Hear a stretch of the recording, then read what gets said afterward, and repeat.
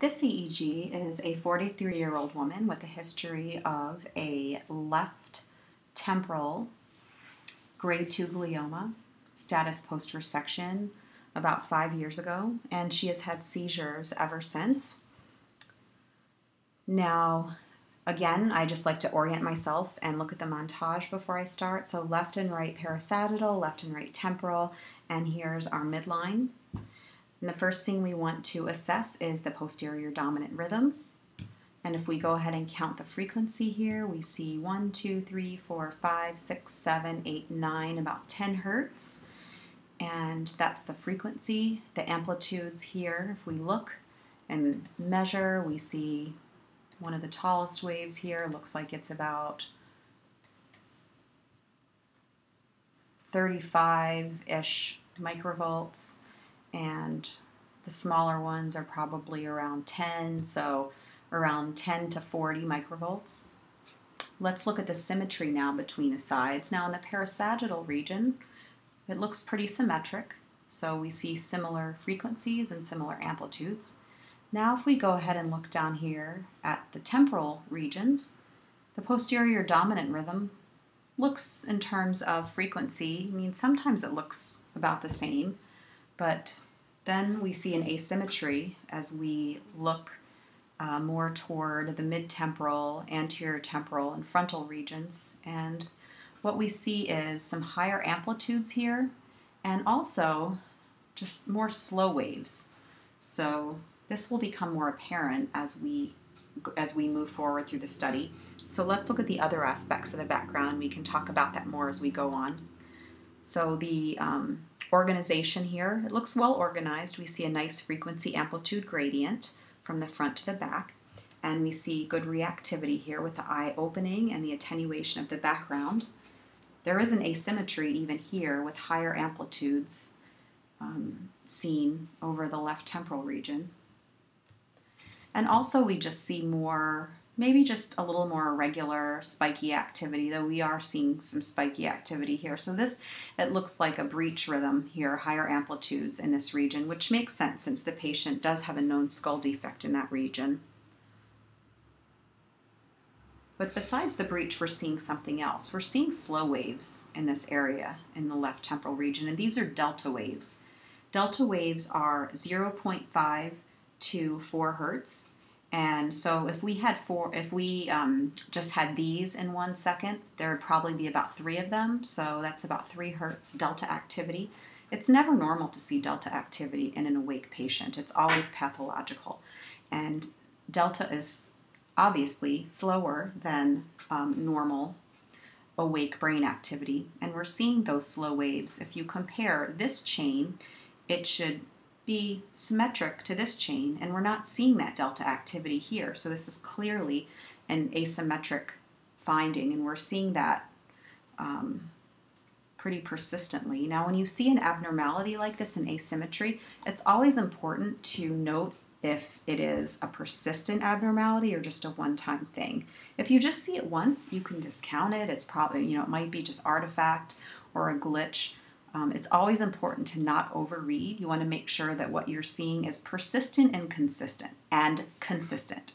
So here's more slow waves here. Again, if we compare this chain to this chain, they should be symmetric, and we're not seeing that delta activity that we're seeing here. When I see slowing, I like to kind of think about a few things. And it's very important to be systematic when you're analyzing EEGs. Otherwise, you can get lost. So when I see slowing, I ask myself a few questions. One, is it diffuse or focal? In this case, it's clearly focal. And where is it?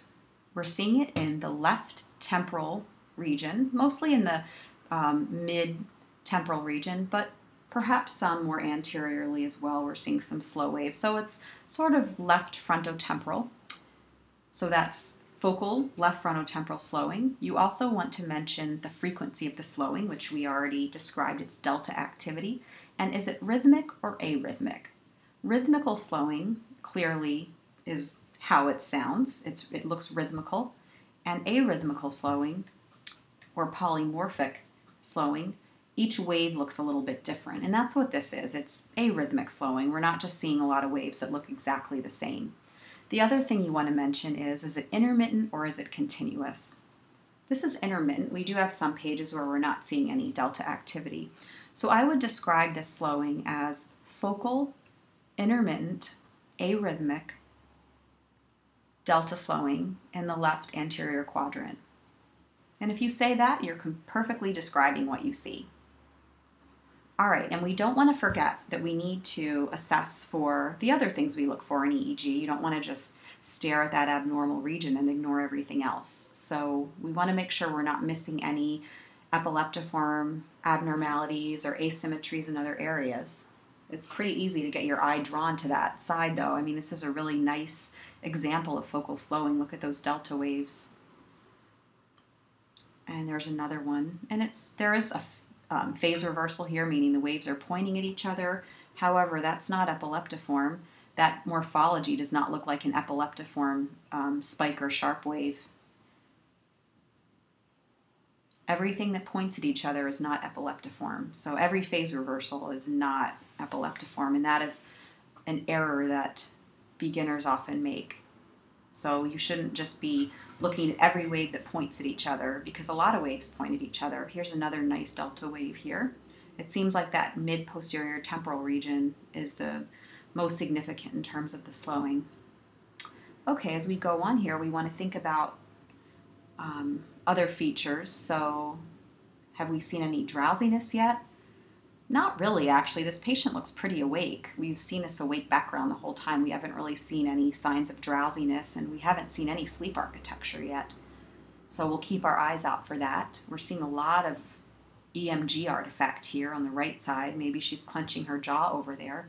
The tech should notice that and tell the patient to open their mouth or relax their jaw. Again, more focal slowing here as we keep going. And still no sleep. It looks like the technician did do the hyperventilation, but there was no response. Oh, and I was just going to mention, we'll see if there's photic, but it says no photic on machine. So I guess the patient is not going to be able to get her photic stimulation, which really probably doesn't matter, as we're not really worried about generalized epilepsy in this patient with a focal tumor. All right, so her eyes open here, and we see attenuation here. All right, so our conclusion here is the first thing, is this normal or abnormal? And I think we would all agree that it's abnormal. And then you want to itemize out the abnormalities.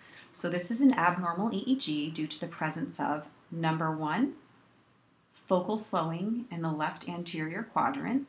Number two, breech rhythm over the left temporal region. So those are your abnormalities, and then you want to say what the clinical significance is.